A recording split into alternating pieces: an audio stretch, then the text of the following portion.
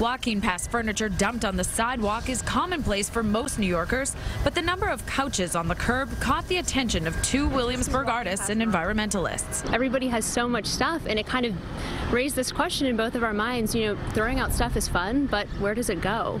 To address that waste, Ellie, Sachs and Starr built up a large pile of used furniture as an art installation, putting it on display in SoHo with the sign, "Free, take what you want." It drew a large crowd they hoped would not only walk away with free furniture, but also an education. Everybody is throwing stuff away. There's 9.7 million tons of furniture each year just going straight into the landfills because furniture is mixed material and it's hard to recycle. The pair discovered that's because most fast furniture is made with unnatural materials, often containing chemicals, and isn't made to last, so you can't even donate it. We went to all of our local thrift stores, consignment stores, and we were turned away. Looking to change their relationship to waste, they found new companies like Feather that allows you to rent, swap, buy, or return furniture.